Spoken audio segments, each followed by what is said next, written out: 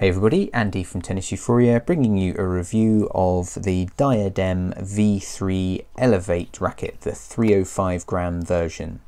Who are Diadem? They are a US based manufacturer of racket sport related products, big in pickleball, I understand. And with regards to tennis, they have two main racket lines, the Elevate, which is a control orientated line, and the Nova, which is more of a tweener line. I understand they also make balls and strings, and I plan to review them all, which is great. The Elevate that I tested was the V3 98 square inch 305 gram model. It's got a 16 by 20 string pattern, 21.5 millimeter beam. So we very much have a control orientated kind of player's frame. In terms of quality control, always interested to test that with smaller manufacturers. Mine was overweight a bit, at 310 grams pretty much. That gave me a strong swing weight of 320. I elected to put a quality string in the frame. I went with Head Hawk Power. It was between that and Luxon Alu Power to test this out, because ultimately this frame is sitting in that sort of players category. It's obviously looking to compete with the Wilson blade, so I wanted to give it, a fair test and put a good string in it. On the note of stringing, you've got an interesting double grommet miss down at the bottom when you're stringing, so stringers beware. So why did I want to test this frame? Well, generally I make it my mission to have hit with and understood all rackets from all manufacturers. I'm totally independent of all of them, and when it comes to delivering my racket consultancy and custom match hitting and analysis services, then it's really important that I have a good understanding of everything that's out there in order to make good recommendations, to identify categories, and then make good recommendations for shortlists of hitting later down that process. In terms of this category then, so 98 square inches, 305 grams unstrung, thinnish beam. So we're very much in the blade category. Other rackets that this would compete with would be the Dunlop CX200. You'd also be looking at the Technofiber, I suppose TF40 305 as a competitor to this. You've got some strong frames out there. The difference with this one is that 16 by 20 pattern, even though at center of the racket and contact point, the spacing on that isn't too different to what you'd be finding in the 16 by 19 patterns in those others. A quick note on the racket itself. I have to say the paint job was fantastic. It did chip pretty quickly in one area, but it does have this lovely kind of rubbery feel to the paint job, a little bit like you got on the Onyx V-Cores of a couple of iterations ago, and I must admit I really like that. I think it looks great, not that that particularly matters, and paired with Head Hawk Power, that blue, it looks fantastic.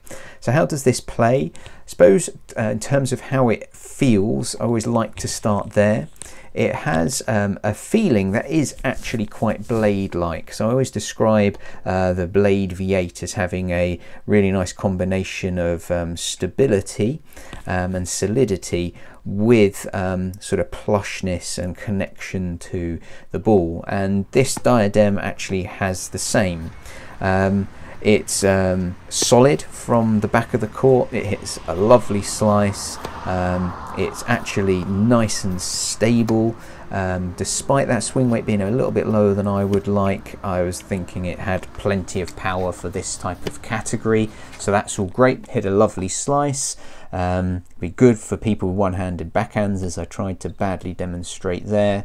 I also felt that you could generate a nice lot of power and hit your spots when it came to serving. So generally from the back of the court, not a lot to really be disappointed with at all. It sort of scores very well.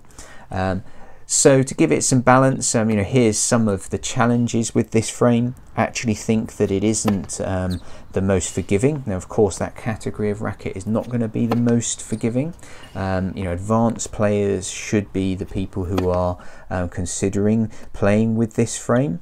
I actually think that the more advanced you are, the better that you're going to get on with this frame. And the reason that I say that is that I think the forgiveness and the sweet spot is actually at a sort of more challenging end than you'd find in the Technofiber, Dunlop CX200 and the blade. So I actually think this is a little bit harder to use, and that was quite noticeable for me if I played points between this and other frames that I'm just generally tending to hit with. It would be a case of, you know, perfect movement, perfect positioning, perfect connection, fantastic. You can literally pinpoint accuracy where you want the ball to go. Minute that you're just a touch off, then you notice the forgiveness isn't quite there. And I actually think you would get more forgiveness out of those other three frames. In terms of other aspects, so it's probably a good platform. So I think, again, for your very advanced player, if someone's looking to take that swing weight up a little bit, you know, they do particularly well with that. Mine was obviously a little bit overweight, which meant that I didn't feel the need to customize this at all.